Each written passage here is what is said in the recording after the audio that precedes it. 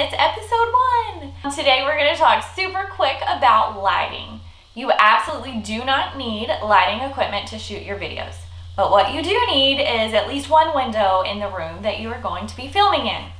Pull up the blinds, push back the curtains, do whatever you need to do to get as much natural light into the room as you can. So when you're setting up your camera, your window should either 1, be beside you, like it is in this film, or number 2, the window should be in front of you, like it is now. There's a slight difference in lighting, so take note of that because the settings on my camera have not changed at all. The only thing changing is where we're placing the window. Never place the window behind you.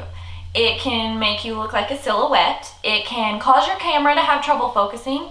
And also, as a viewer, your eye is naturally drawn to the brightest spot in either a photo or a video.